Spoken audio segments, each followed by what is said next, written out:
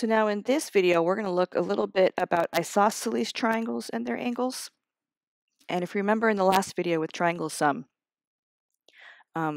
we learned that if I don't have enough given information, I can always try to add more in by performing a construction. But first, before we talk about that, let's review some vocabulary about the parts of an isosceles triangle. So we know isosceles triangles have two congruent sides, and that the angle formed by those two sides is called the vertex angle. The side opposite the vertex angle is called the base, and the two angles at the base are called base angles. Okay, and in this conjecture, I'm trying to figure out something special about the base angles. And so if I just have an isosceles triangle, the only thing I have are that the two sides are congruent, and that's it. I don't have a lot more information, okay?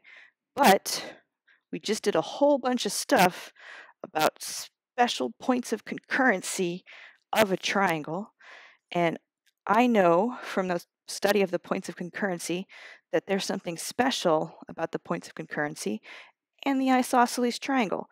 Specifically, I can go ahead and construct, let's say I'm constructing, terribly drawn, oh my gosh.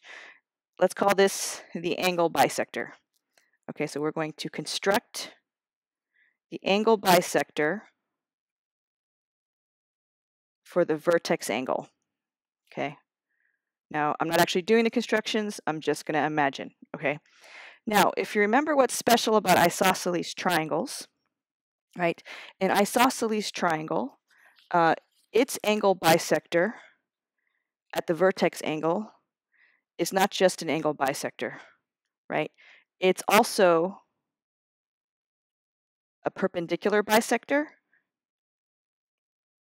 right? So that means it's going to chop that base in half and form a right angle. It's also the altitude, and it's also the median, right? It's all four, right? And if I know that this was an angle bisector, that angle is congruent to that angle, right? And these are both right angles, right angle, right angle.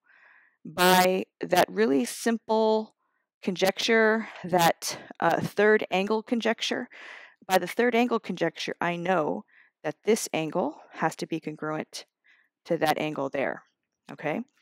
Now, I was only able to prove that those two angles were congruent because I know how to construct an angle bisector.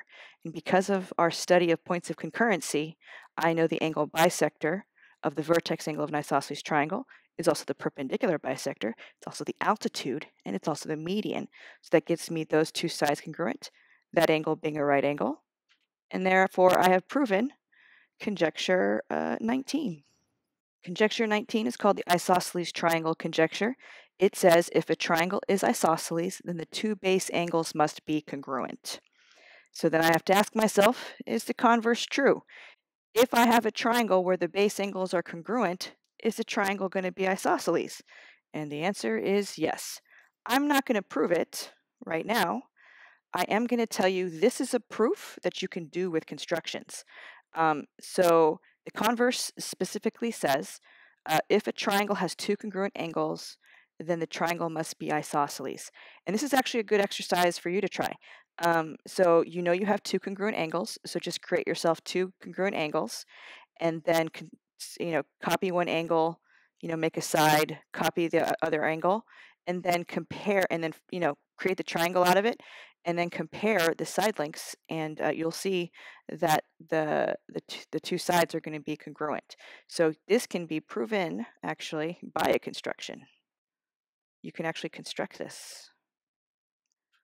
So it turns out that those constructions that we made you do are actually pretty useful.